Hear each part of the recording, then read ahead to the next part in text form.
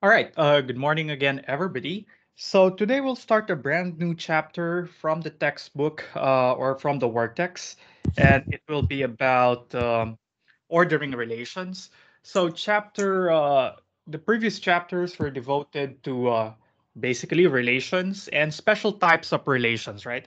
We said that a relation is just a subset of A cross B, all right? So kahit anong subset ng A cross B, it constitutes a relation from A to B. If A is equal to B, then we simply say a subset of A cross A is a relation on A. And then we defined several nice characteristics of relations to a point that we're able to characterize some special types of relations. Probably the first thing we saw would be the identity relation, which simply maps an element of A to itself. Second, we talk about equivalence relations. And if you remember, a relation is an equivalence relation if and only if it satisfies three properties. First, it should be reflexive. Every element must be related to itself. Second, it should be symmetric. If x is related to y, then y must be related to x. And third, it should be transitive. If x is related to y and y is related to z, then y will serve as a bridge between x and z, thereby making x related to z. So all those three properties combined together in a relation will produce an equivalence relation. And hopefully in one of the lab sessions that you had, you found out that equivalence relations are a nice thing because they induces a partition of a set into several cells, right? And it's not just that there's a duality property between equivalence relations and partitioning, because the converse is also true. A partition of a set also induces an equivalence relation. And probably the first item in your problem set, which will be live tomorrow on Canvas at 8 a.m., will be talking about um, that property of equivalence relations. So I will ask you to declare a set, probably of say or of some elements, all right? Bahala na kayo mag-isip ko ng elements. Tapos, part A, magpapadefine ako sa inyo ng isang equivalence relation on that set with this number of members. Halimbawa, sabihin ko, mula dun sa set na i-declare nyo, gumawa kayo ng isang equivalence relation, say of 10 elements, 10 ordered pairs in that equivalence relation. So you need to make sure that what you will define is an equivalence relation. I will not ask for a proof, but siguraduhin nyo na yung i-define nyo isang equivalence relation. And then part B, I will ask you to find the partition induced by that equivalence relation. And if I want to make the exercise longer, I will also ask you for part C, which is to uh, to to build up a partitioning or to create a partition of the set that you started with, and find the equivalence relation induced by that partitioning. So pwedeng ganon yung gawin kong first problem sa problem set, which, by the way, will be live tomorrow at 8 a.m. and will be due on December. Kailan nga ba yung sinabi ko? Sorry, medyo mushy yung memory ko. Do you guys remember when is the deadline I said for problem set 3? Is it on the 13th? Tama ba? May nakakatanda pa ba? Okay, yeah. Thank you, Rhea. Yeah, so December 13. So dahil apat na araw lang yon, two being weekends, so siguro gagawin ko three problems lang. Tapos ayun, binigyan ko na kayo ng hint dun sa unang problem, okay? And then the other two problems will be proving problems which will be graded by your lab instructors, okay? And it would be about relations and functions. Hindi pa kasama itong chapter for ordering relations. This will be part of the final problem set in the course. All right. Now, so that's equivalence relations. And then last week, we talked about another special type of relations, namely functions. And we say that the function from A to B is simply a relation from A to B such that no two ordered pairs have the same first component. All right. So kapag ka meron kang isang element na mamap lang siya sa exactly isang element ng codomain, then we say we have a function. And then we carried on and talked about some nice properties of functions. We talk about when a function is monic or one-to-one or ano pa ba yung ibang terms, or injective. And then we also talk about yung pagiging epic ng isang function, wherein the codomain is equal to the range, which we can also say that the function is onto another function, another set, kung ang range ay equal dun sa codomain.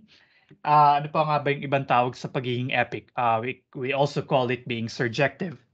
And then if a function is both injective and surjective, we say it is a bijection. Okay. And then in your labs last week, or actually kahapon nga ba yun? Anong Monday, you talk about function inverses and composite functions. All right. So now we will add to our list another type of relations in mathematics, and they're called ordering relations or orders. So what does it take for a relation to be an ordering, namely a partial ordering or a total ordering? Yun yung titingnan natin ngayon. And then we will prove some theorems about ordering relations and building up to some important results in set theory, which are the well-ordering principle and Zorn's lemma, which we will discuss later, but let's see where we will go. I'm thinking of to compensate dun sa wala tayong klase last Tuesday, I might record a lecture on the well-ordering principle and then ask your lab instructors on Monday to discuss Zorn's lemma para ma-cover na natin yung isang study guide na medyo behind na tayo, so that next week we will be right back on schedule to finish Math 101. So I think that I hope that would be fine with you guys. Oh, by the way, I already suspended the submission of the worksheets. Worksheets are now optional. I will upload the answer keys probably later today or early tomorrow. Para you can try it on your own, and then you can do a self-assessment, look at the answer keys, and see if you did those things right. Okay. So now moving on.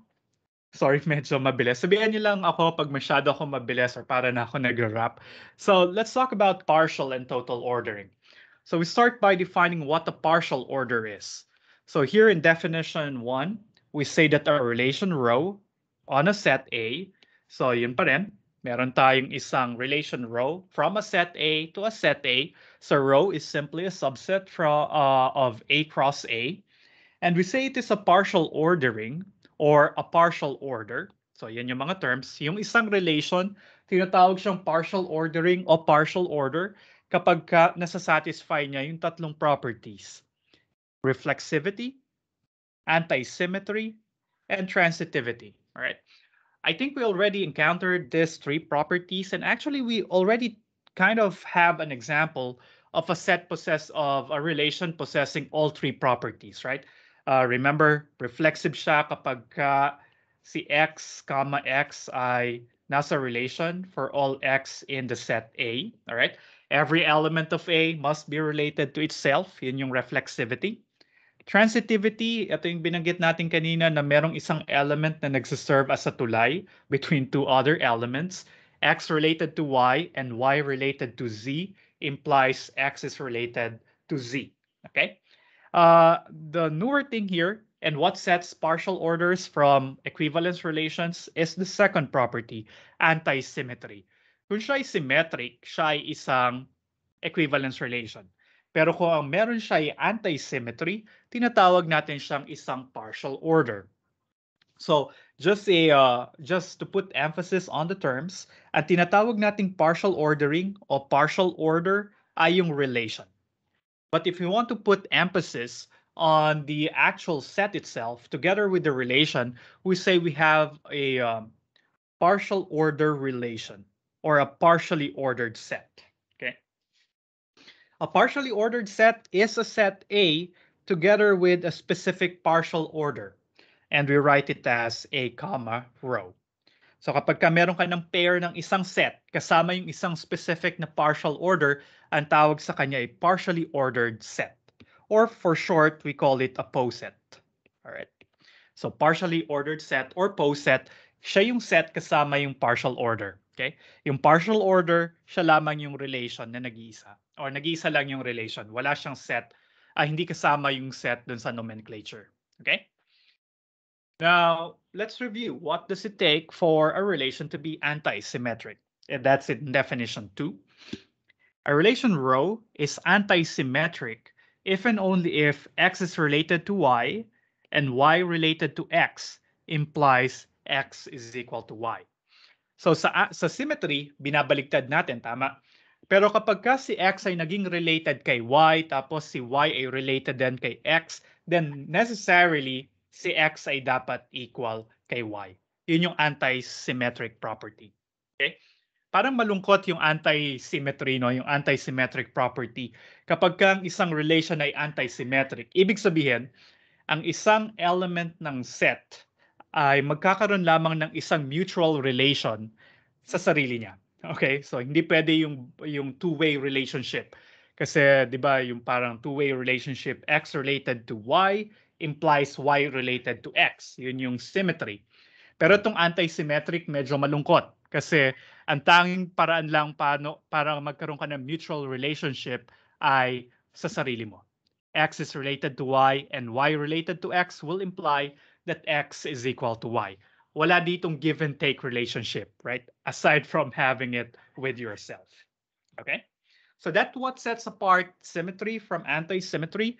But the nice thing, the a little bit of a siguro a misnomer is that if a set is symmetric, it doesn't mean it is not anti-symmetric or vice versa. Merong mga relations na symmetric and anti-symmetric at the same time. At meron namang mga relations na hindi symmetric pero hindi rin naman anti-symmetric. So the negation of one doesn't imply the other and vice versa. Okay, so they are two different things, right? So hindi sila antonyms or opposites ng isa't isa. All right? So let's look at some quick examples here. Let's consider the set containing 1, 2, and 3. Okay, and then let's look at three specific relations on this set A. Now let's consider the first relation, rho, and number I. It's 1, 2, 2, 1, and 2, 3. It is not symmetric. Bakit hindi siya symmetric? Kasi meron akong, check natin, meron akong 1, 2. So para maging symmetric siya, dapat yung kabaligtaran ay nandun din kay rho. 1, 2 is there, so 2, 1 must be there. And that's fine. Nandun siya. But 2, 3 is in rho, but 3, 2 is not in rho. So that means this is not symmetric. Wala siyang symmetry property. All right? Now, next question. Is this relation anti-symmetric? All right, let's check. 1, 2 is in the relation.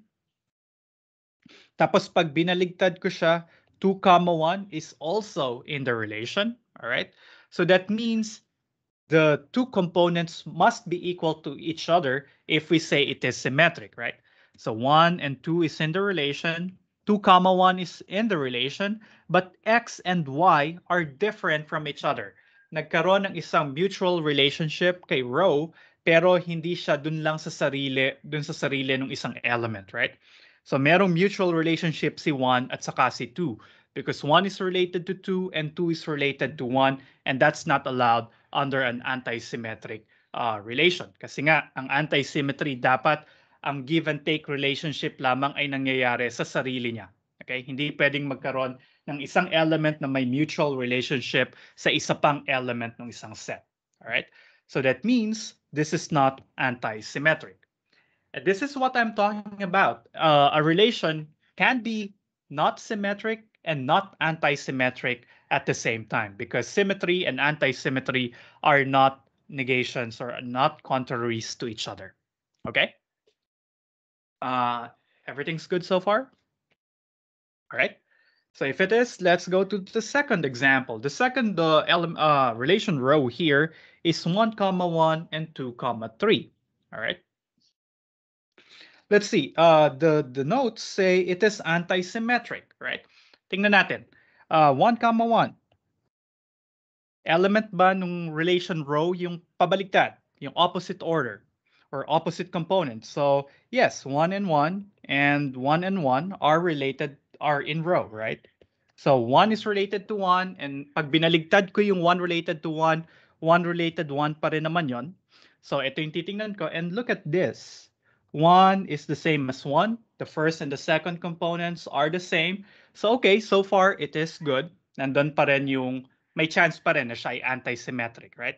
Because this implies 1 is equal to 1. That's a true statement. Now, checking anti-symmetry for the second element, 2, 3. 2, 3 is in the relation, but 3, 2 is not in the relation. So, hindi niya na-satisfy yung antecedent ng definition ng anti-symmetry. So, therefore, there's nothing to check here because hindi niya na-satisfy yung premise. Because remember, yung premise sa anti-symmetry, x must be related to y, and y must be related to x. And this will imply, or this should imply, that y is equal to x. Now we have 2, 3 being an element of rho. So this guy is true, all right? True yung first conjunct dun sa antecedent. Pero yung 3, 2, yung baligtad, ay hindi naman element ni rho. So this would be false. True and false.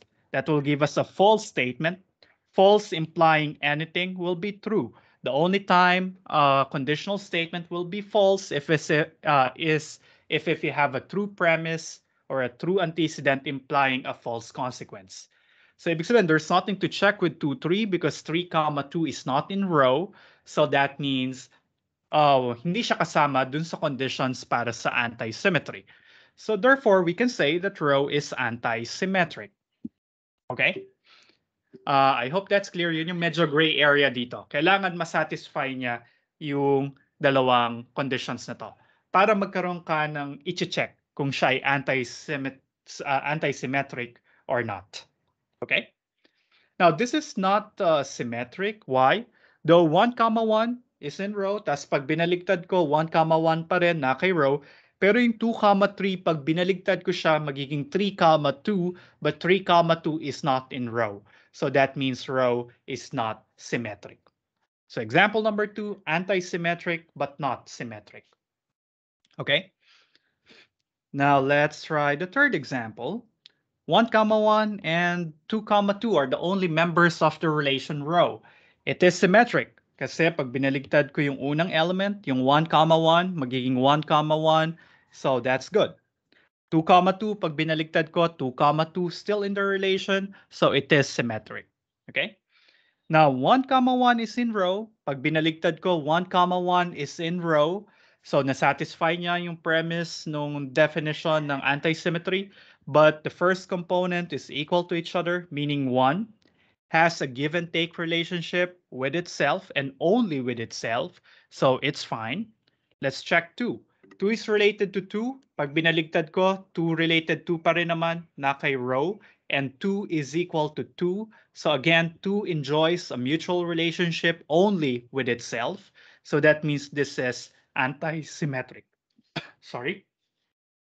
So this third example illustrates that a relation can be symmetric and anti-symmetric at the same time. All right. So can I see some reactions if anti-symmetry is well understood? Yes. Do you have a question, Gad? Sir, yan dun po sa number 2. Uh-huh. Hindi ko po na-gets yung anti-symmetric. Okay, good. Yeah, let me address your question first. Okay, di ba check natin sa anti-symmetry? Eto, pag si x, y, pag si x ay related kay y, tapos nakita ko si y ay related din kay x, dapat i-imply niya na si y ay equal kay x. Yan yung definition ng anti-symmetry. All right, so I need to check if this is true for all elements of the relation. So punta ako dun sa unang element, 1, 1. Right? So I know that 1 is, so dito ang x ko ay 1, tapos ang y ko ay 1. All right? First element is x, second element is x. So I know that this would be true, x row y, because 1, 1 is in row. Okay? Tapos pag binaligtad ko tong 1, 1, 1, 1 pa rin naman siya. So dito ginamit ko naman si 1. Tapos dito, yung x ko pa rin naman ay 1. So 1, 1 is in row. So na-satisfy ni 1, 1 etong precedent nung statement. So ibig sabihin true etong premise, etong precedent nung conditional statement. So para maging true etong conditional, dapat ito ay true. Kasi kung false yan, malaking problema. Kasi true implying false is false. So I want this to be true. But upon checking, X is equal to 1, Y is equal to 1, so therefore X is equal to Y. So nasatisfy ni 1, 1 yung requirement ng anti-symmetry.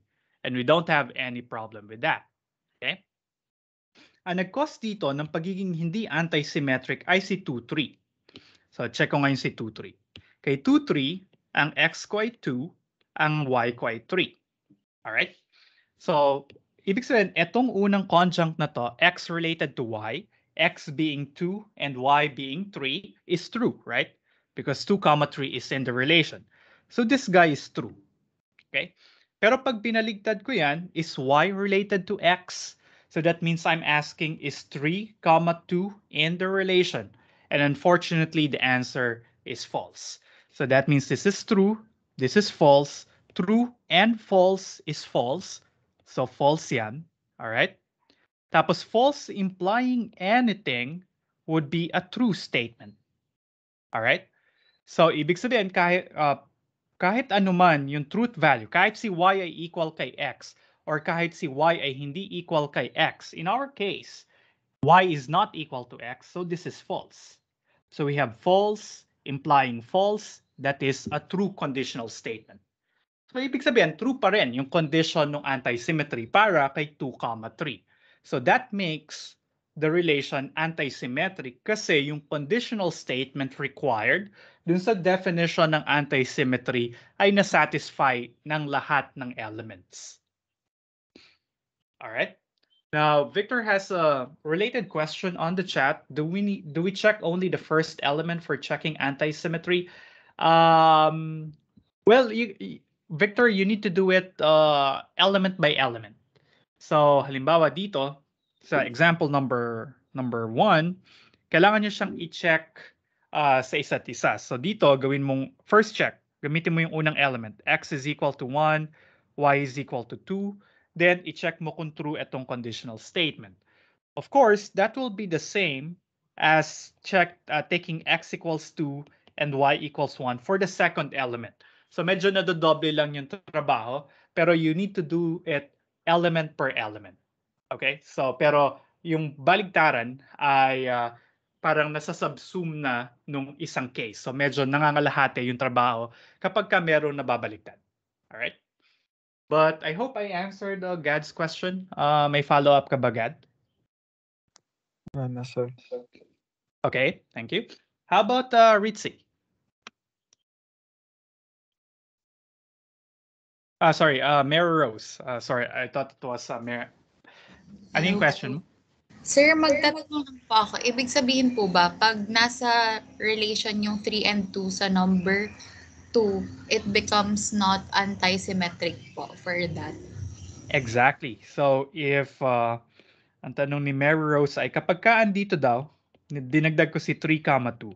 Alright, pag dinagdag ko si 3, 2, i-check nyo, di ba? Punta kayo dito kay second element. X equals 2, Y equals 3. So X is related to Y. That would be true, right? And then pag binaligtad ko siya, 3 is 3 related to 2? The answer is yes. Siya yung dinagdag ko na pangatlong element. So this will be true. So the precedent would be true. All right? Kasi true and true is true. However, is X equal to Y? No, because 2 is not equal to 3. So we will have a true statement implying a false statement, and that is a false conditional statement. So ibig sabihin, tama si Meros. Kapag ka may 3, 2 ako dito sa second relation, ibig sabihin, hindi na siya anti-symmetric. All right? But with that introduction, the second relation would be symmetric, right? Kasi 2, 3, pag biniligtad ko 3, 2, naka-row pa rin siya. Okay? Thank you for the nice questions. Anybody else? Yes, Mitzi. So, sir, for example po, meron po akong relation containing the elements 1, 2, and for example, 3, 4 po. Edi, since hindi po true yung first requirement, parang hindi na po siya anti-symmetric pa rin po siya. Yes, that's right. Kung ang example mong row ay ito, all right? Ito, 1, 2, and 3, 4, this would be anti-symmetric. Kasi ang requirement, in layman's terms, ang requirement ng anti-symmetry, pagka nagkaroon ka ng baligtaran ng mutual relation, dapat yung first at saka second components ay parehas. Alright? Though si 1, 2, wala naman yung kabaligtaran niya na 2, 1. So, ibig sabihin, hindi dapat si 1, hindi natin i-require na si 1 ay equal kay 2. So, that's fine. Tapos si 3, 4, pag binaligtad ko yan, 4, 3, si 4, 3, wala kay row, so there's nothing to check for anti-symmetry. So, pag wala kayong kailangang i-check, pwede nyo isipin, by default, or the technical term is vacuously, the property is satisfied. So, ibig sabihin, tama si Mitzi, etong row na to ay anti-symmetric. Kasi walang mutual relationship na naganap kay row na ang only exemption natin ay yung pagiging mutually related ng isang element ng set sa sarili niya. Pero yung technical reason nga doon, yung sinasabi ko kanina, dito ay x equals 1, y equals 2. So x is related to y, that's correct. But since y is not related to 1, the precedent would be false. And a false precedent will make the actual conditional statement true regardless of what the truth value of the consequence is. So pag wala kang i-check, walang nangyaring baligtaran, then it is still anti-symmetric. All right? Is that clear? All right, thank you. Yun yung medyo kakaiba dun sa pag-check ng anti-symmetry. May mga relations na by default nagiging anti-symmetric sila kasi wala tayong dapat i-check. All right? So give me 30 seconds, guys. Hold on.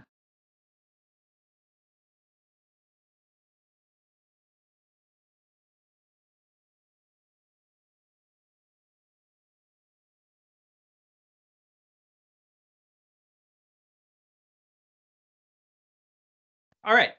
Thank you. Let's see. What's next? Oh, some examples. Some nicer examples of anti-symmetric relations. Yung less than or equal to relation. The usual less than or equal to relation on the set of real numbers is anti-symmetric. All right. So technically, this relation, the less than or equal to relation, can be written this way.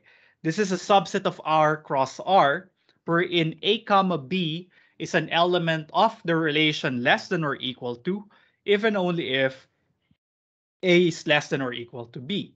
So, ang mga elements niya, ang itsura ay 1, 1, because 1 is less than or equal to 1. 2, pi, because 2 is less than or equal to pi. What else? 1/2, e. It is also in the relation less than or equal to because 1/2 is less than or equal to e. All right. However, 2, 1 is not in the less than or equal to relation because 2 is not less than or equal to 1. So, yun yung typical na less than or equal to relation natin sa set R. Okay? However, actually, this is also anti-symmetric or this is an anti-symmetric relation kasi remember kapag meron tayong A less than or equal to B and B less than or equal to A, that will only happen if A is equal to B. All right? So, halimbawa, si 1, we know that 1 is less than or equal to 1. Pag binaligtad ko, true pa rin naman yun. 1 less than or equal to 1 pa rin. So, that means 1 is equal to 1. Then that's fine. However, this will not occur for cases when A is not equal to B. Kasi by the trichotomy axiom, hindi pwedeng si A ay less than or equal kay B at saka si B ay less than or equal to A. Tapos mangyayari na si A ay hindi equal kay B. All right? So this is one of the most familiar anti-symmetric relations that we have. Okay.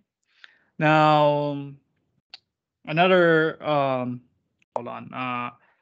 Okay, so we already covered remark number 5, I think. Hindi siya anti-symmetric pag may nakita tayo na mutual relation na hindi naman equal si x at saka si y.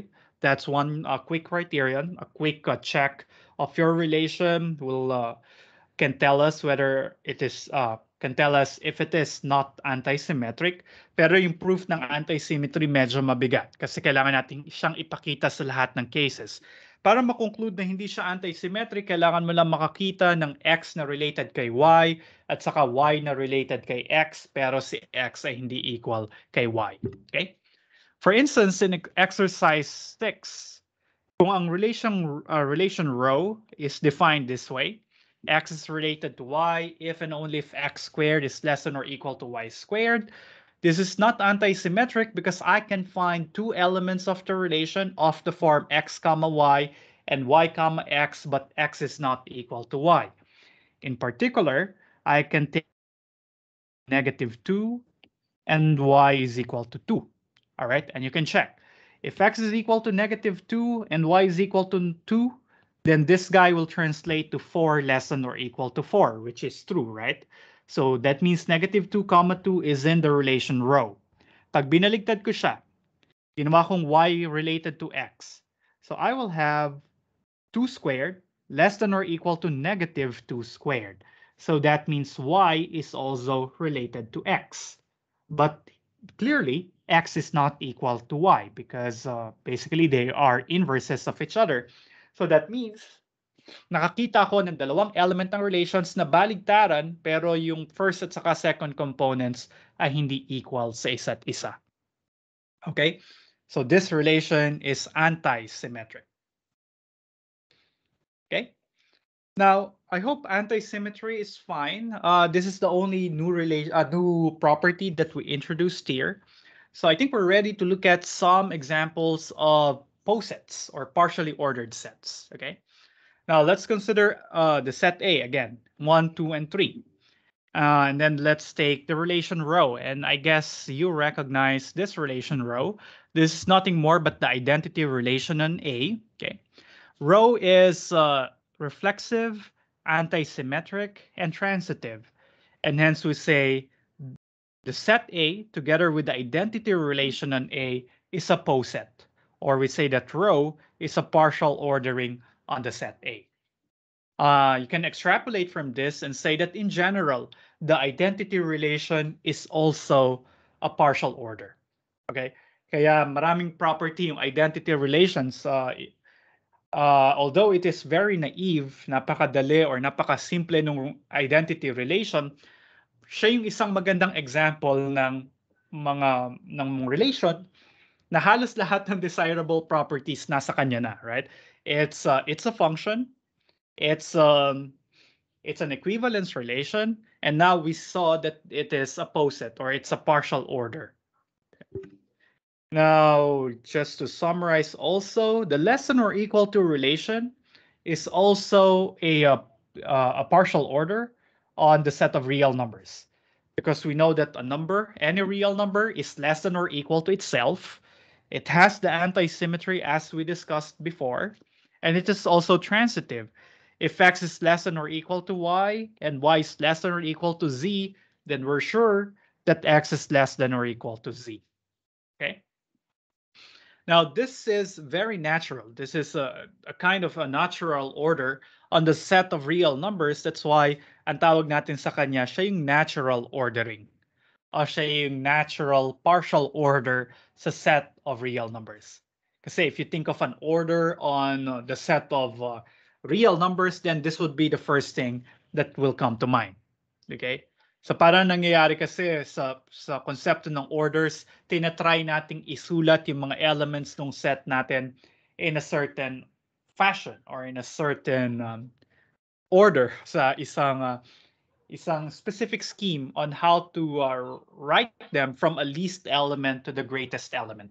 And meron na tayong alam dyan, natutunan na natin to from elementary, yung konsepto ng less than or equal to relation, which is a natural ordering.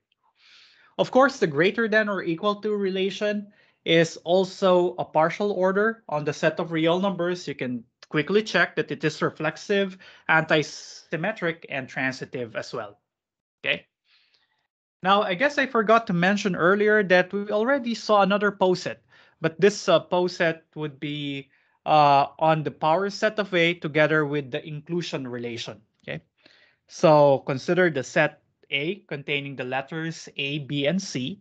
And then we consider the power set of A. Remember, the power set of A is just the set of all subsets of A. And we know how many there are. There are 2 to the power n elements of the power set. Okay? Dahil meron tayong tatlong elements ng set A, so meron tayong 8 subsets. So the power set will contain 8 elements, and they are all listed here. Now, the set inclusion relation is a partial order. Because why?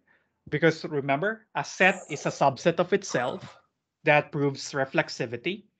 Tapos yung anti-symmetry, ito yung na-prove na rin natin to when we talk about subsets, right?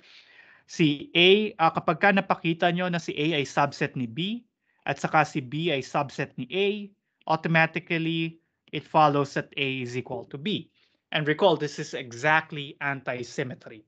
Ginagamit na natin to dun sa mga proofs natin dati, right? To prove equality of two sets, we show that one is a subset of the other and vice versa. Now, from there, we know that the subset relation is anti-symmetric. And the transitivity of subsets, we also discussed it before. Kapag ka si A ay subset ni B, okay? Tapos si B ay subset ni C. And then clearly, si A ay subset ni C, right? Kasi si C yung buong eto. All right?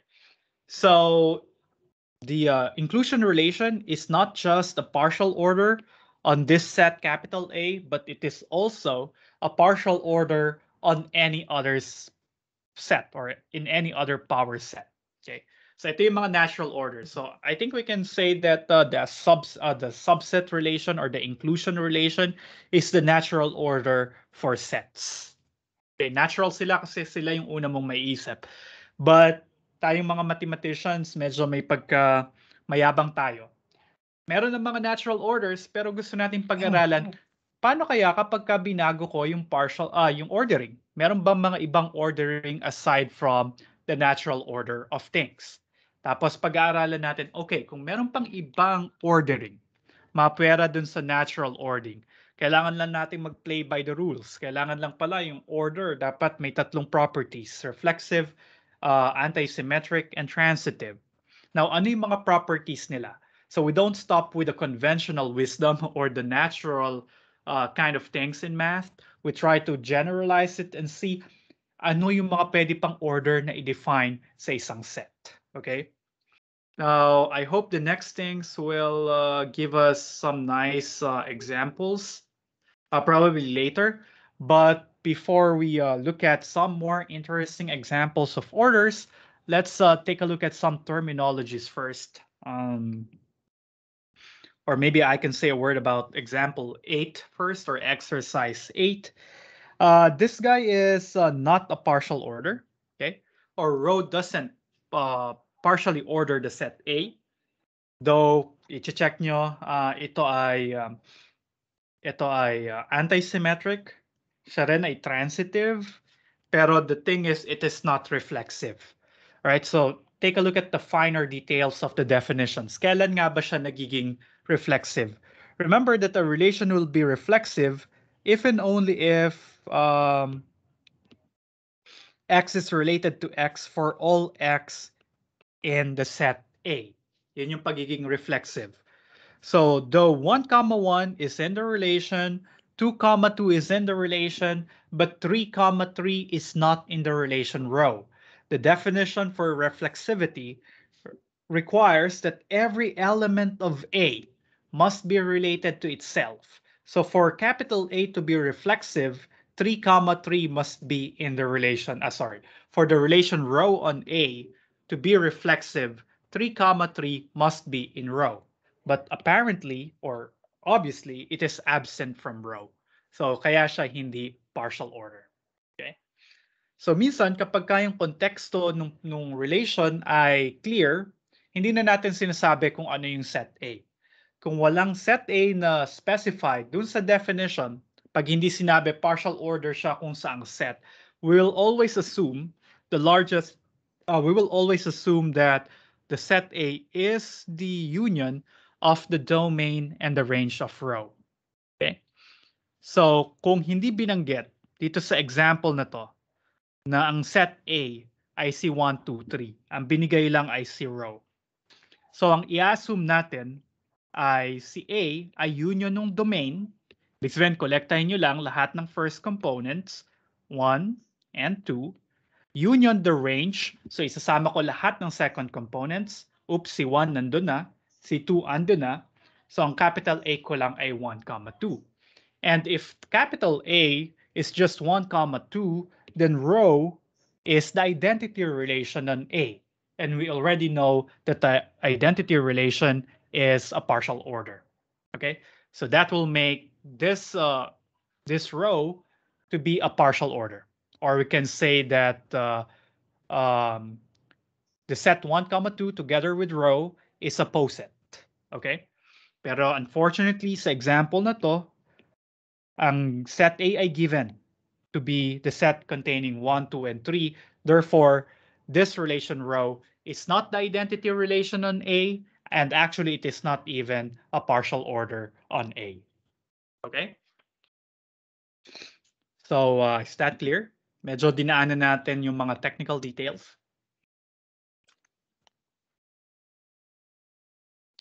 All right. Now, some notations. Kapag ka arbitrary yung partial order, okay?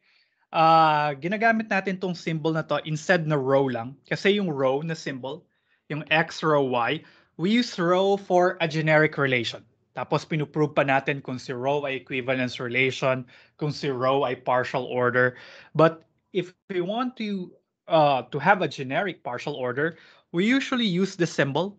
This is read as precedes, or yeah, this is read as the precedes relation. And then as a matter of notation, if we will use this symbol if we know that we have a partial order. Okay? So ito yung mga not conventional partial orders.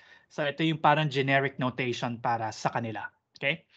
So, ibig sabihin si less than or equal to, pwede natin siyang isulat na ganyan, na precedes relation. Or yung inclusion, isa siyang example ng posibleng precedes relation. Pero ang hirap pala niyang isulat, no? Yeah, ito yung magiging precedes. Ito yung magiging notation natin for a generic partial order. So we say X precedes Y if X is related to Y in a partial order. So dapat partial order na siya dapat. When you see this symbol, ibig sabihin si X ay related kay Y, where the relation is a partial order. Or you can also read it as Y dominates X. Okay? Pero I will probably stick with X precedes Y para left to right yung pagbabasa. Okay? Now also just a remark here, if precedes partially orders the set A, then there are two possible cases. Either X precedes Y or X doesn't precede Y. So meron tayong dalawang cases. Right? Now, this is one example of an interesting partial order that might not be conventional. So consider natin si set A to be the set of all natural numbers. Okay. So the set of natural numbers, okay,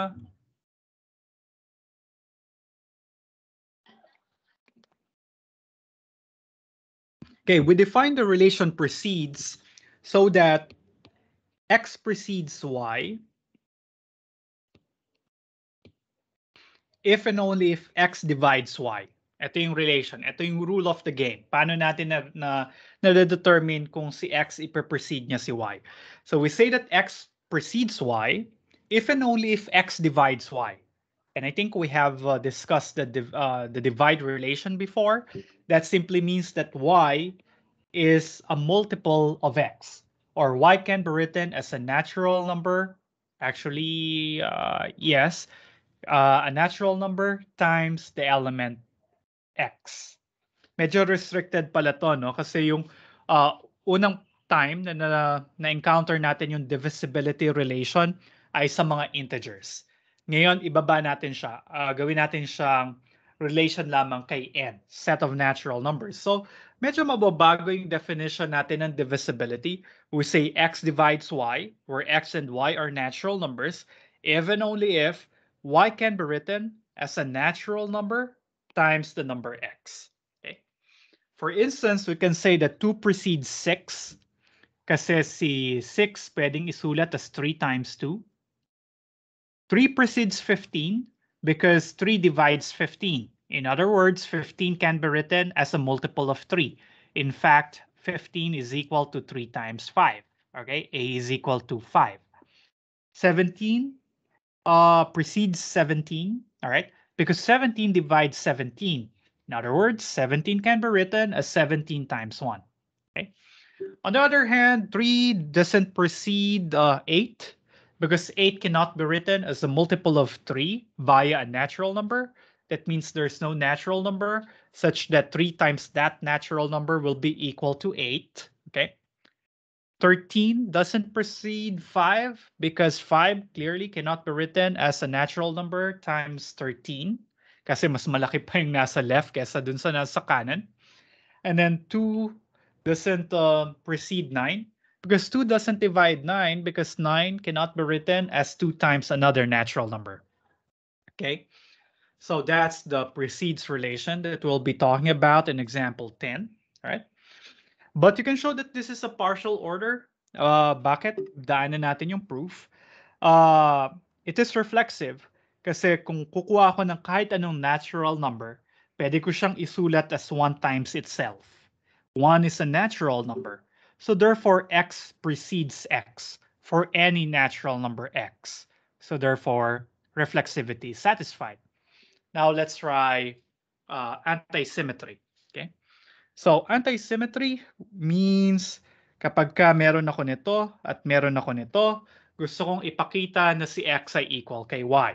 Alright? That's what we'll try to prove here. Now, okay lang to kasi ang alam ko lang ay yung definition ng precede. So, let's write down what we know from the definition. X precedes y, so therefore, y can be written as a times x for some natural number a. And then y precedes x. So that means x can be written as y times another natural number. All right? So definition lang ng divides. Nasa assumption siya. Again, our goal here is to show that x is equal to y because our claim is that precedes is a partial order. Okay?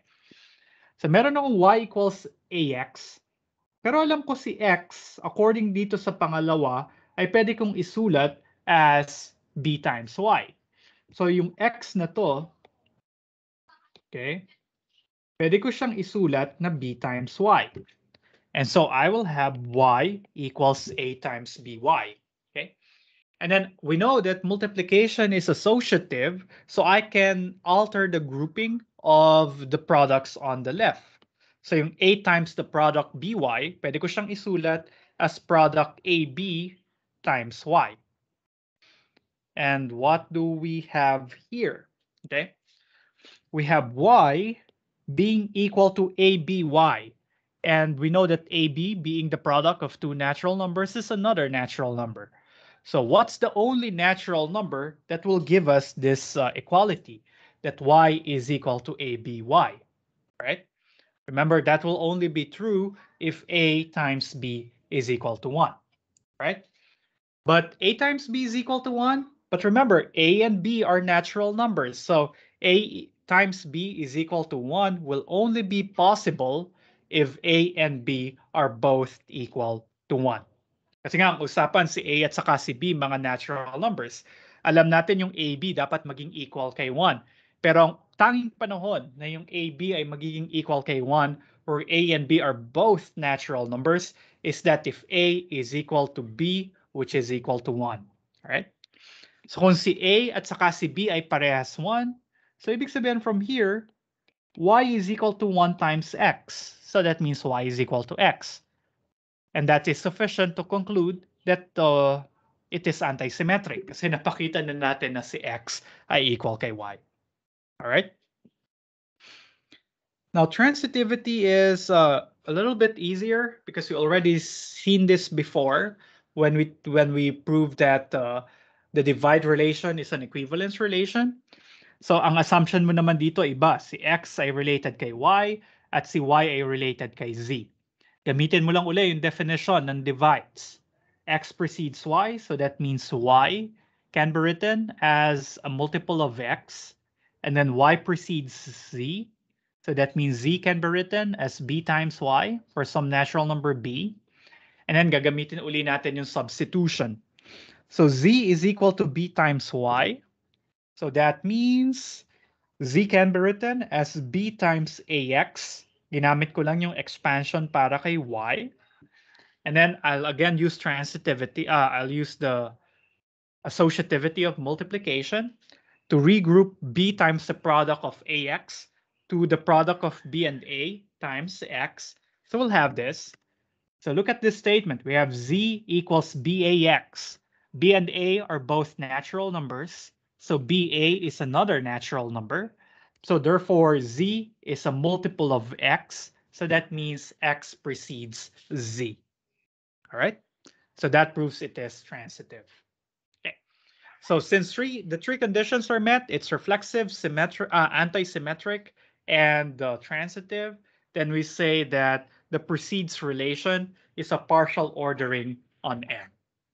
I think there's a typo here. Yung conclusion dapat sa part 2 is anti-symmetric. All right. Any questions with that, guys?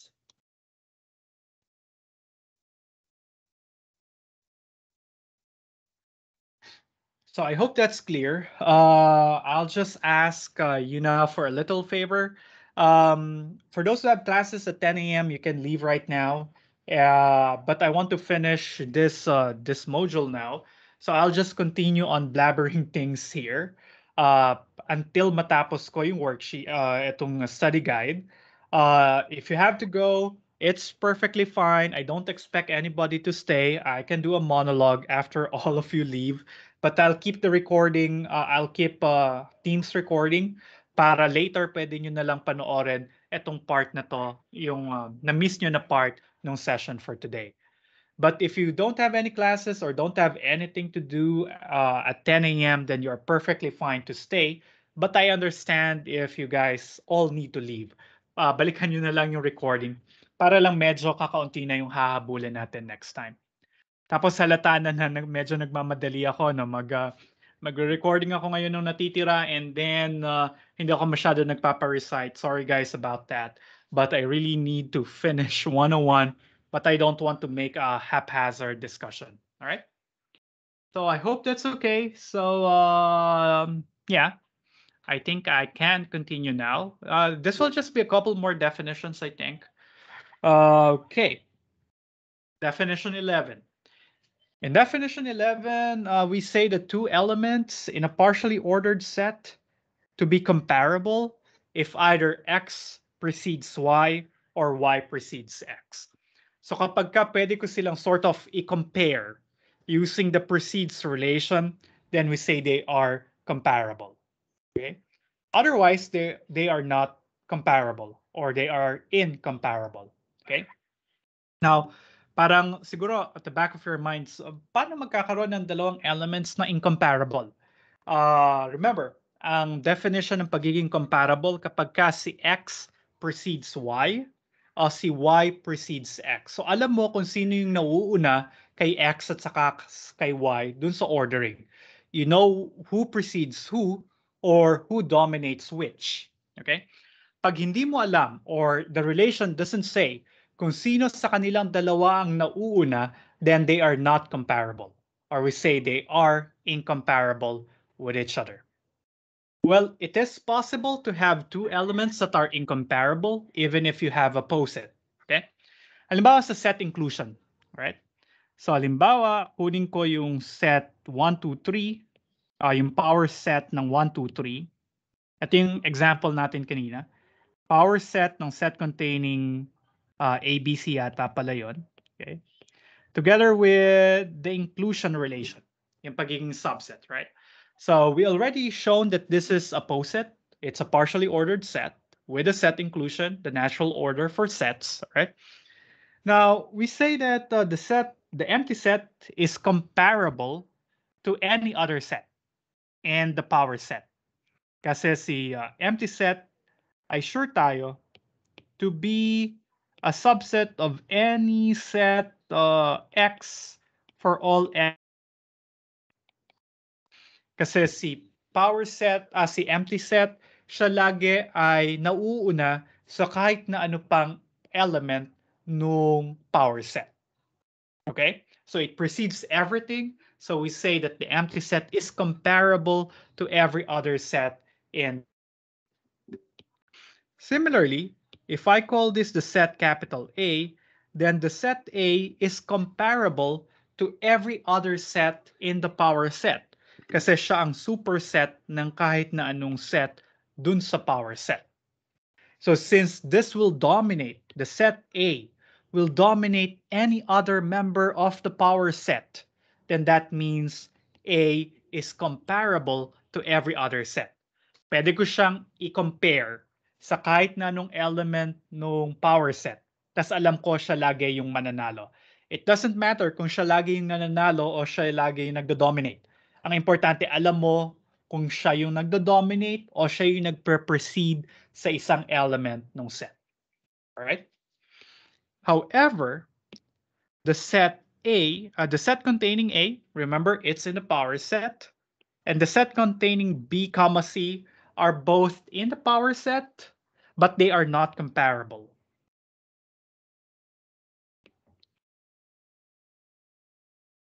Hindi sila comparable. Bakit hindi sila comparable? Kasi the subset relation doesn't give us a clue of which of them precedes which o sino yung nagdo-dominate kanino.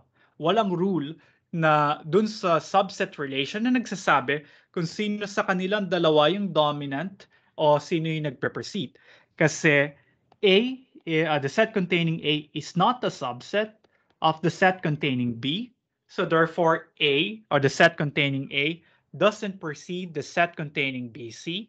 But at the same time, the set containing BC is not a subset of the set containing A. Therefore, the set containing B and C doesn't precede the set containing A.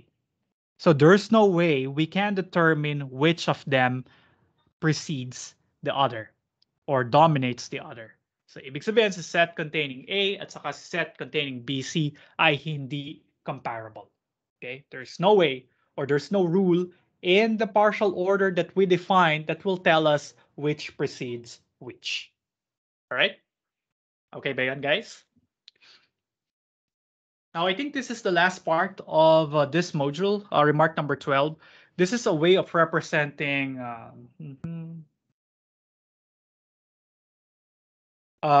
yeah, there's a question from Esther. Yung null set at A lang po yung comparable. Well, I think yes, they are the only sets that are comparable to every other set. Remember, yung comparability ay determined by pair. Bawat pair. Kukuha ka ng isang pair ng mga elements ng set A, nung kung saan mo define yung relation, tapos makikita mo kung sila ay related, comparable kay isa't isa. Halimbawa, yung set containing A at saka yung set containing A, B, they are comparable. Because we can determine which of them precedes which. So set containing A is a subset of set containing AB. So that means set containing A precedes the set containing AB. For this pair, we know which comes first. So ibig sabihin, comparable silang dalawa. What I'm trying to say kanina with the null set and the power set itself, saka yung set A itself, ay sila lang yung comparable sa lahat. Okay? So si set A at saka si set containing A, B, sila ay comparable sa isa't isa. Pero there could be some sets na hindi comparable kay set containing A. For instance, si set containing BC ay hindi comparable kay set A. Pero si set containing A ay comparable sa set containing A, B. Yun nga lang ang magandang property ni null set at saka ni set A. Sila ay comparable sa lahat ng iba pang sets dun sa power set. Okay? So I hope that answers your question, Esther. So yung pagiging comparable, tinitake natin siya by pair. Bibigyan ko kayo ng pair, i-determine nyo kung sila ay comparable or hindi. Okay? Yes, Gad? Sir, so basta element or subset po siya na isang set, comparable po siya. Ganun po ba? Be careful. Dapat ibibigay mo sa akin yung pair. Kapag yung isang set ay subset nung isa pang set, silang dalawa ay comparable. Pero kung hindi sila subset ng isa't isa, kung yung first set ay hindi subset ng pangalawang set, tapos yung pangalawang set ay hindi rin subset ng first set, so ibig sabihin hindi sila comparable. Kasi hindi ko alam sa kanila kung sino yung mauuna dun sa listahan. Okay? Okay, sir. Alright? So, yeah, hindi siya generic yung pag-check. Chine-check natin siya pair by pair. Kaya ang definition niya ay kukuha ka muna ng dalawang elements.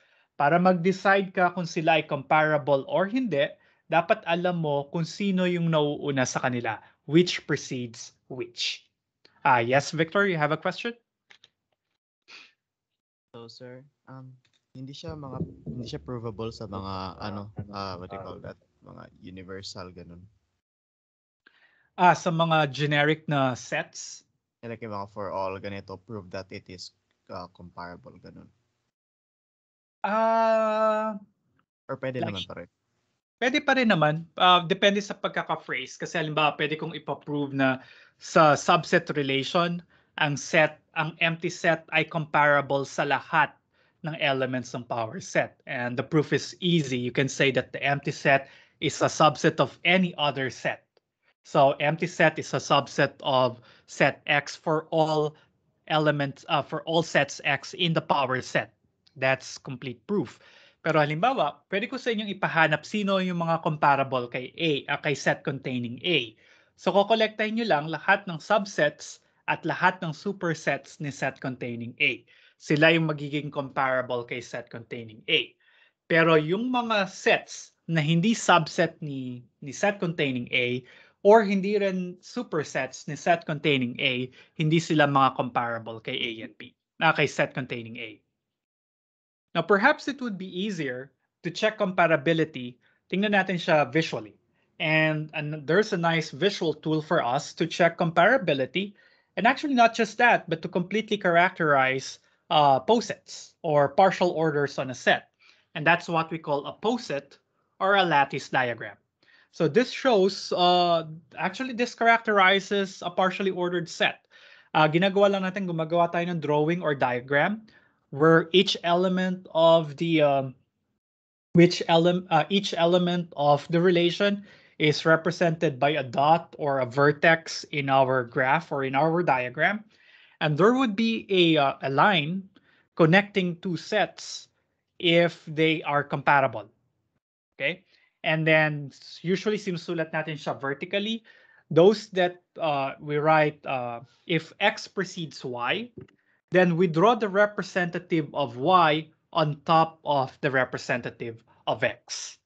So tingnan natin paano ginagawa yung poset diagram and how can it help for us to completely understand comparability of two elements. Okay, so ganito yung example. So halimbawa, meron tayong, balikan natin yung set, example 7. Medyo malayo pala yung example 7. Ano nga ba yan? Okay. So ito yung sa example 7.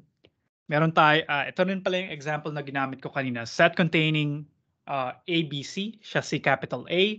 Kinuha ko lahat ng subsets ni set A. Tapos dinefine ko yung inclusion relation as the subset relation. Okay? Tingnan natin ano yung itsura ng poset diagram. Okay.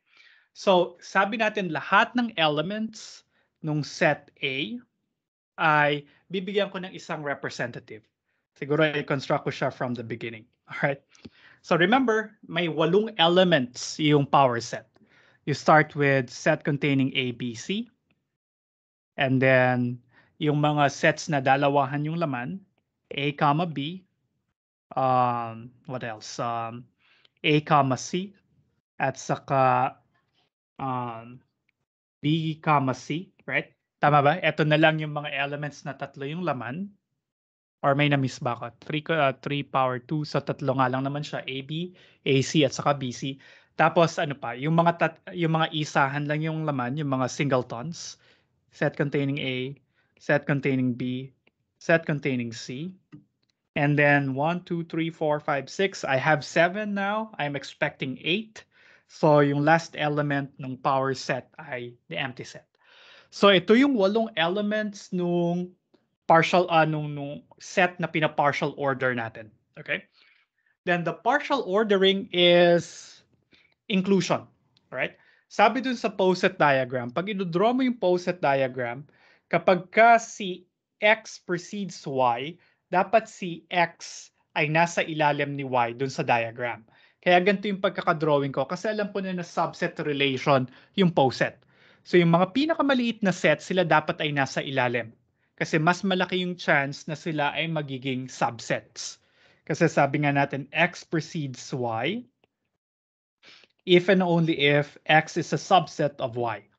Yan yung definition ng relation. So ibig sabihin, mas maliit yung set, mas malaki yung chance na siya yung magpe-proceed dun sa mas malaking set. Kaya ganito yung pagkakadrawing ko. Yan. Alright? Now, we know that the empty set is a subset of the set containing A. That's why I will be drawing a line between these two elements of the set we are ordering, right? And then since the empty set precedes the set containing A, the set containing A should be drawn on top of the empty set. Kaya nasa itaas siya. All right? Similarly, the set containing B dominates the empty set, so there should be a line between the two, and the set containing B must be on top of the empty set. So dapat nasa kabilang level na siya. And then this will be true. Oops. So ito yung first level ng poset diagram. Also, the set containing A precedes the set containing AB kasi si set containing A is a subset of the set containing AB. Also, the set containing A is a subset of the set containing AC. So they are comparable to each other kasi alam ko kung sino yung nagpe-precede at sino yung nagda-dominate sa kanilang dalawa. However, the set containing BC and the set containing A, we said they are not comparable because neither is a subset of the other. All right? So ibig sabihin, wala akong line na i-draw sa pagitan nila. Pag wala kayong din-draw na line sa pagitan nila or there's no path to go from here until there, then ibig sabihin hindi sila comparable. Kasi hindi natin alam sino dapat yung nauuna sa kanilang dalawa dun sa listahan. Alright? Though in the post-it diagram, I put this one on top, pero hindi ibig sabihin this precedes this guy. Kasi dapat may line na nagko-connect sa kanila or there's a way how to reach this guy starting from the bottom up para masabi na ipini-precede niya. Okay? Ideally, I should have drawn a line from here till here. Okay? Kasi alam ko na si empty set precedes the set containing AB. But to simplify the diagram and to take advantage of the transitivity, I know that this empty set is a subset of the set containing A. So the empty set precedes the set containing A, but the set containing A also precedes the set containing AB. Then I know that by transitivity, the empty set must precede the set containing AB. That's why I was tempted to draw a line between the two. Pero to make the diagram simpler and to take advantage ng transitive property, pwede ko na lang sabihin na, okay, kaya ko rin namang marating si set containing AB kung magsisimula ako kay empty set going strictly from the bottom up. Mula ako dito, dadaan ako sa line na to, tapos tatawid ako sa line na yon. There's a path coming from the empty set to the set containing AB from bottom to top. All right? So, ibig sabihin, comparable pa rin ito dito, if you look at the diagram, because I can reach the set containing AB down from the empty set. Okay? And then if I'll continue the post-it diagram, let's see. Oops, sorry. What happened? Oh, na-shift ko yata siya. Okay. There we go. Okay. So there's a line going there. And then there is a line going there. This one should be connected there. This one should be connected there.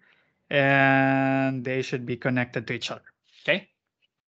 Now I say that the empty set is comparable to every other set because I can travel down from the empty set upward to reach any other set. So kung gusto ko itong ma-reach mula kay empty set, dadaan ako dito, tapos dadaan ako doon. That's fine. Ito, dadaanan ko to mula kay empty set kasi mula rito, pwede akong dumaan doon. Pero there's no path from bottom up that will make me reach the set containing BC coming from the set containing A. Wala akong madadaanan. Kung dito ako dadaan, the only way up is there. Oh, nalampasan ko na si BC. Pag dito ako dadaan, oops, pataas na uli ako. There's the only path coming from AC forward. Never ko madadaanan si AC. So, ibig sabihin, si set containing A at si set containing BC ay hindi comparable sa isa't isa. Alright? By just looking at the poset diagram. Alright? So, yeah. Yun yung konsepto ng poset diagram. Kaya mas maganda rin siyang tool para i-analyze yung mga posets, ang mga partially ordered sets. Alright? So, any clarifications on the construction of a poset diagram?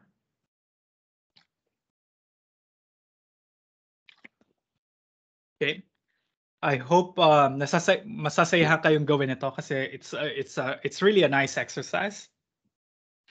Though magiging problematic siya pag napakaraming elements ng set na pina-partial order mo. Imagine having set capital A to have say 50 elements. Tapos magdodraw ka ng poset diagram. Medyo mahirap siyang gawin. All right? But for sets of little elements, it would be a nice exercise. So let's say example 14. For example 14, let's consider the set A consisting of the following elements. Question from Victor. Pwede ba magkaroon ng dead ends? Yes, it is really possible. Siguro na-realize mo when I flashed example 14. Sa example 13 kasi parang walang dead end. Ang dead end lang ay yung magkabilang dulo, top and bottom. Pero posible na merong mga loose ends dun sa mga posets diagram. And we cannot do anything about that.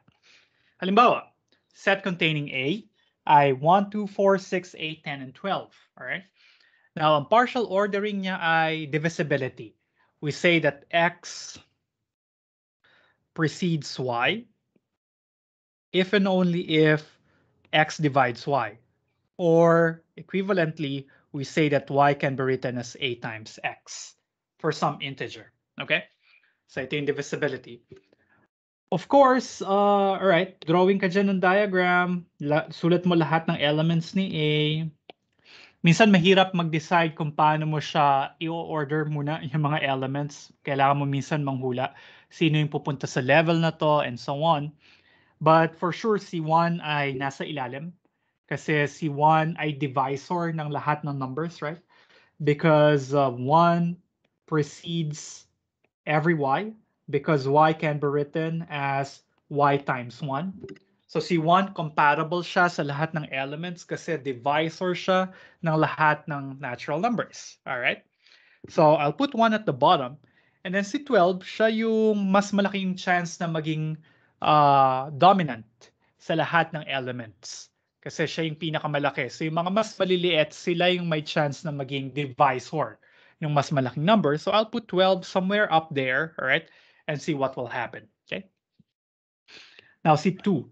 So C2, alam ko dinidivide siya ni 1. Okay? Pero C2, divisor siya ni 6, 4, 10. Actually, divisor siya nung lahat mapwera kay 1. Okay? So, kaya meron siyang lines dyan. Tapos, hindi ko na din drawing yung line from 2 to 8 because I can minimize the number of lines that I will draw by taking advantage of the fact that 4 precedes 8. So there would be a line from 4 to 8, right? And I can use that line to reach 8 coming from 2 because that should be true kasi I know that 2 precedes 8. So I can take advantage of that bridge between 2 and 8 via 4. Kasi nga transitive naman yung partial order. Okay? Same thing goes here. 2 divides 6, so there's a line there. 6 divides 12, so nandun yung line between 6 and 12. Obviously, 2 divides 12, but I don't need to draw that extra line because I can reach 12 either via 6 or via 4. Pwedeng yun yung mga paths na daanan ko. Right? 2 divides 10 also, but 2 doesn't divide 10 doesn't divide any other number in the set A. 10 doesn't divide 12. Yeah, yun lang naman yung possible niyang i-divide. Lahat ng mas malaki sa kanya. But obviously, I cannot write 12 as 10 times something. So there's no line between them. And you can see that there's no bridge. There's no path that I can walk from 10 upward up to 12. So, ibig sabihin, si 10 at saka si 12 ay hindi comparable. Kasi neither 10 precedes 12 nor 12 precedes 10. Okay? So hindi sila dalawa comparable. Same thing goes for 12 and 8. They're not comparable to each other because 12 doesn't divide 8 nor 8 and 8 doesn't divide 12. Tapos kitang-kita siya sa poset diagram. Kasi hindi ako makakapaglakbay mula kay 8 papunta kay 12 o mula kay 12 papunta kay 8 using a bottom to top maneuver. So wala akong pwedeng daanan. Okay. So it will take some practice to draw the poset diagram. Kasi gusto mo medyo clear yung presentation ng poset diagram. You want to minimize the number of lines used by taking advantage of the transitivity of the relation. Okay? Tapos hindi siya uniform. Pwedeng si 8 dito mo ilagay. Pwede mo siyang ilagay dyan. Alright? Ang nagmamatter lang ay dapat sure kayo na yung mga incomparable elements ay hindi nyo mapupuntahan via a bottom to top maneuver. Tapos wala kayong na-miss na comparable elements. Okay? So kayo yung bahala paano nyo i-drawing yung poset diagram. But the ideal poset diagram would be using the minimal number of lines. And the lines must be clear if possible. Hopefully, hindi sila nagko-cross with each other para madaling matrace. Pero minsan, impossible gawin yung katulad dito sa post-it diagram natin kanina. Hindi natin ma-avoid na mag-cross itong dalawa. Possibly, except if you will allow curved lines. So, posible rin naman na ito ay drawing nyo ng paganito. Alright? Instead of, hold on, di pala yun. Alright. Ito, instead na paganyan, pwede mo siyang i-drawing ng paganyan. Doesn't matter for me. Hindi kailangan straight lines yung ipando-drawing sa poset diagram. If you want to avoid yung crossings. Pero, ma-prove nyo pag nag-graph theory kayo na hindi lahat ng graphs ay kayang i-drawing without overlapping lines. So, but that's for graph theory. Pero yun nga, yun yung sa poset diagram. Ang mahalaga lamang ay at least mapakita nyo clearly kung ano yung itsura ng magiging poset diagram by, again, minimizing the number of lines used by taking advantage of the transitive property and also making it prettier in a sense na madaling i-digest or i-discern kung comparable ba ang isang element sa isa pang element or which element precedes another. Okay. And then, yeah, I think that's it. That's it. Okay, and I think we are good. Let's see. Oh, before we end, isa lamang definition, pahabol na definition. Okay. So, what is a total order? A total order is a partial order. So, partial order muna siya, such that all elements are compatible. Yun yung gustong sabihin ng definition 16. So kung meron kang poset, tapos for every element x and y, we know that either x precedes y or y precedes x whenever x and y are distinct elements, then we say it's a total order. Or it's a simple order, or it's a linear ordering. So kapag lahat ng elements ay comparable, binigyan kita ng kahit anong pair ng elements nung poset. Tapos, sure ka na yung isa, ipre-precede niya yung isa. Then, we say we have a total order. Kaya ang tawag sa kanya ay total. Kasi alam mo kung sino yung mauuna sa lahat ng elements ng set. Kaya rin simple, kasi mas simple yung poset diagram niya. Kasi kung totally ordered yung set, ang itsura lang ng poset diagram niya ay isa lamang chain. Kasi lahat ay comparable, di ba? So, ibig sabihin, you can reach one element from any other element using a bottom-up maneuver. So, ibig sabihin, yung magiging poset diagram mo lamang ay isang straight line. Okay, kaya ang tawag din sa kanya ay linear ordering. Kasi lahat sila ay comparable, so ibig sabihin, walang magkakaparehas ng level. So laging may nauuna at may nahuhuli. An example of a total order would be the less than or equal to relation in R. Kasi pag binigyan kita ng kahit anong dalawang real numbers, alam mo kung sino yung mas maliit sa kanilang dalawa. Alright? And the poset diagram actually for the poset or for the total order R, together with the natural ordering, ay yung real number line. Ito yung poset niya. Ito yung lattice or poset diagram. Actually, hindi na nga lang siya poset diagram, siya ay total order diagram na kasi yung partial order na to ay total order. Kasi alam natin na kahit anong dalawang real numbers, alam natin kung sino yung mas maliit sa kanilang dalawa. Tapos kung gusto mong i-drawing yung poset diagram, kunin mo lang yung real number line.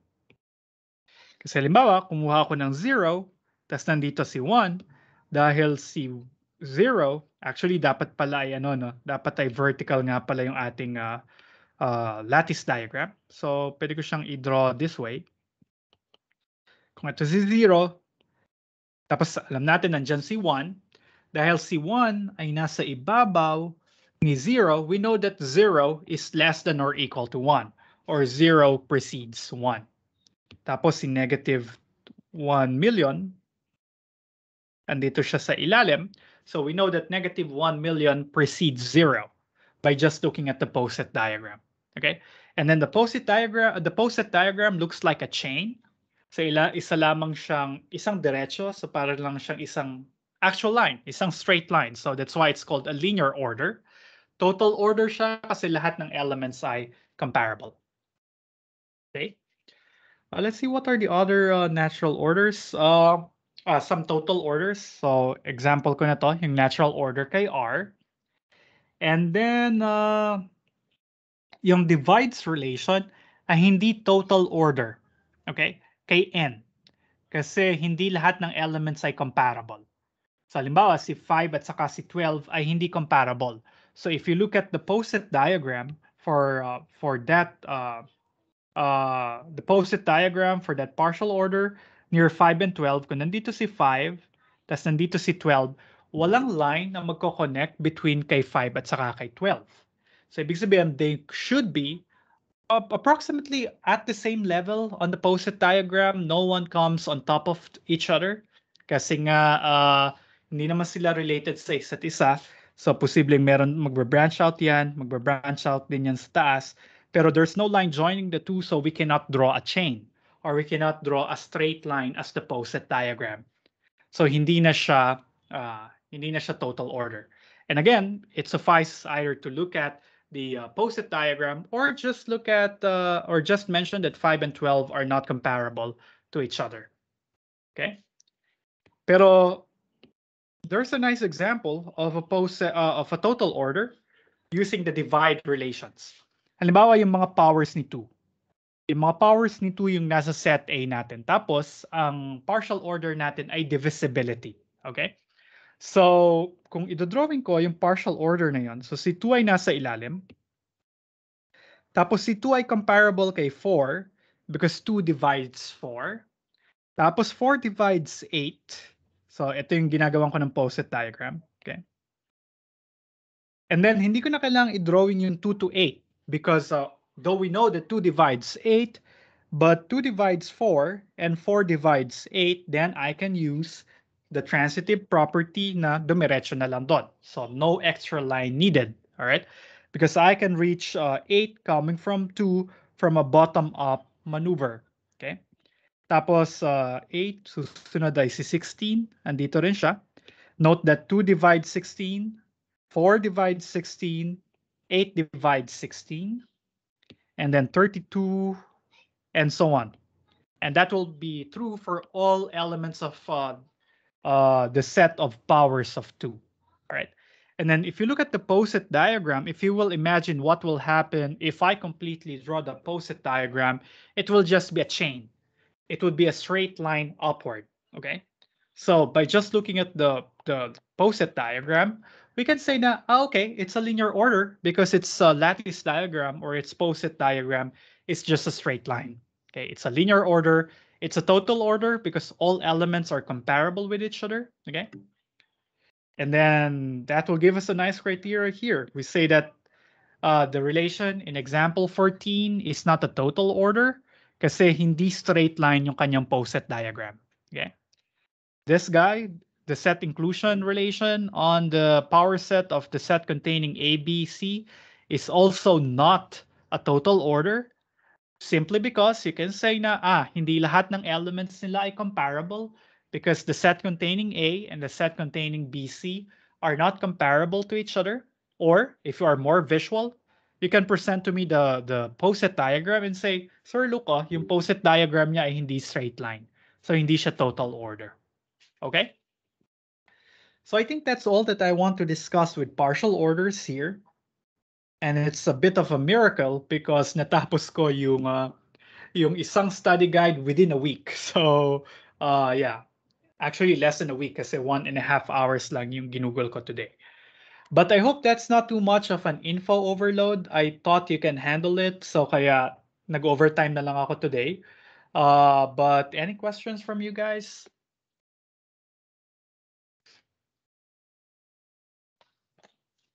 You can try drawing poset diagrams here. For example, you have example 19. Or if you want to look at more examples, pwede nyo tingnan yung links na provided dun sa study guide. So marami dyan links or additional readings that you want to look at. All right, so I think that's it for today. Mukhang wala naman kayong questions. So just prepare for the problem set, which would be live on Canvas tomorrow at 8. And it will be due on the 13th, right before midnight. Only 3 problems. Sasabi ko na yung problem number 1. Meron siguro siyang 2 or 3 sub-items involved, but that shouldn't be too hard. And then there would be some two proving questions, properties of relations and functions na kasama dun sa problem set. So yeah, just expect 3 problems, and hopefully you can do that. 1 problem for probably tomorrow, and then half a problem each on Saturday and Sunday, and then 1 full problem on Monday, and then you'll be good. All right. So yeah. Balita ko kinabahan kayo kasi hindi ko pala napalitan sa Canvas yung deadline. Sorry about that, guys. Tapos hindi ko dinala yung laptop ko nung nagbakasyon ako nung weekend, so hindi ko siya ma-upload. But hopefully your lab instructors advised you last Monday. But yeah, I apologize for the inconvenience. So with that said, I think we're good for today. Thank you guys for joining me. Thank you for staying with me. Okay, and then let's see each other again on Tuesday. All right, bye guys. Oh, by the way, don't forget to attend your lab sessions on Monday because I will ask them to discuss one thing. And then I will also upload a video recording for half of the topic for the next study guide. Yun na lang yung papanoorin nyo over the weekend or before you come to your labs on Monday. And then we will start with, I think, pianos action on Tuesday's lecture. All right? So yun na lang yung medyo kailangan kong gawin para makahabol for Math 101. Okay? So thank you guys. Enjoy the rest of the day. Have a good weekend. Bye-bye. Thank you, sir. Thank you, Thank you, sir. sir. Stay safe po. All right. Salamat.